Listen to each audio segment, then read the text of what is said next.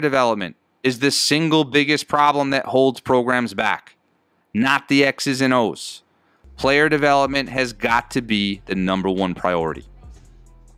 You and I both know this for a fact, that no matter what set we run or what offense we choose to put in, our teams are only going to perform as well as our players can pass, shoot, finish, and handle the ball.